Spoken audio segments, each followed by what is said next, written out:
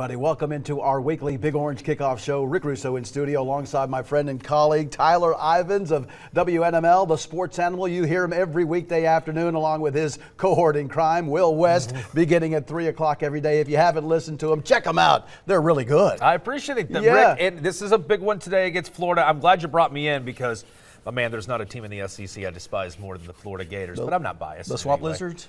Yeah, those type of reptiles down there. Look, if Tennessee's going to want to win the SEC East, this is a big step in the right direction. Yeah, absolutely. This game used to really mean a whole lot when it came to the SEC East race, but it's still fairly important, isn't it? Yeah, Florida has finished below 500 each of the last 2 years, and when Joe Milton was getting an NIL deal with a headphone company, he gave his entire teammates, in fact, those same headphones, and inside there was a note, and in that note it said, accomplish our goals. Let's go win the SEC East. And honestly, it's about to go the way of the dodo bird, too, because, Rick, if you remember, at the SEC meetings, they said that there's a chance that Florida and Tennessee don't play annually anymore when they bring in Oklahoma as well as Texas, so there's a good chance this might be the last time for some time that Tennessee heads to the Swamp. All right, Tyler, which team has more pressure on it? A Tennessee squad that's favored by a touchdown, or Billy Napier, who's looking to hold serve at home where his Gators haven't lost in 2 decades? Yeah, This is an opportunity for Billy Napier to kind of shut up a lot of people who are already talking about buyouts for him 16 games into his tenure. The clear answer is Florida here because they're going to have troubles beating Florida State, LSU, and Georgia. If they don't get Tennessee today, there's a very real chance not only they finish 500, if not below 500, but Rick, we're talking about them probably finishing in the 6-7 win range. That's not going to cut it for a program that believes that it should be in Atlanta every year in the SEC East. And it really won't hurt my feelings if they don't. That makes 2 of us co-sign. 7 o'clock kickoff on ESPN. Yeah. Tyler, some comparisons now. Let's take a quick look. From a defensive standpoint, Gators giving up fewer first downs. They're a little better defending third downs against the Vols.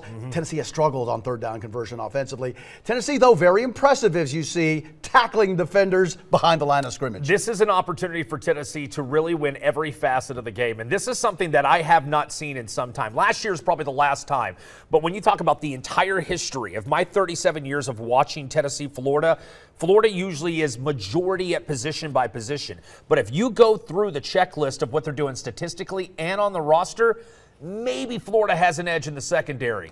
Tennessee has never had a better opportunity to go to the Swamp and win. From quarterbacks, line of scrimmage, defensively, and head coach. Really, if this was a boxing tale of the tape, Rick, they check all the boxes.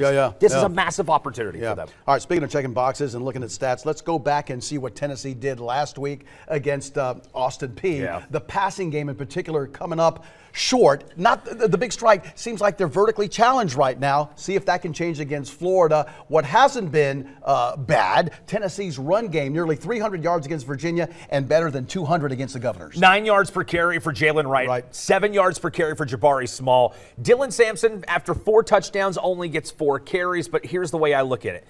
You've got bell cow committee. This game is going to be about not just Joe Milton, but Rick, the wide receivers have got to leave their DNA in this game. Their fingerprints have to be all over this game. This is going to be an opportunity for Tennessee not only to kind of punch Florida early, but if they can take them out of the Swamp and that noise of 90,000 fans, Rick, I don't have to really make a bigger point than that.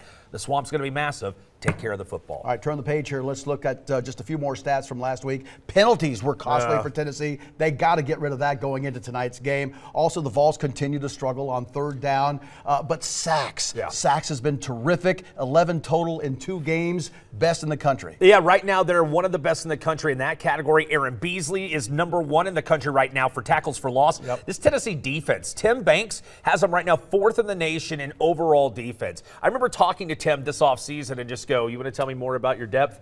And he had a big Cheshire cat smile and said, we don't need to use the depth, but if we have to, we got a lot of guys, much different than what we had in 2021.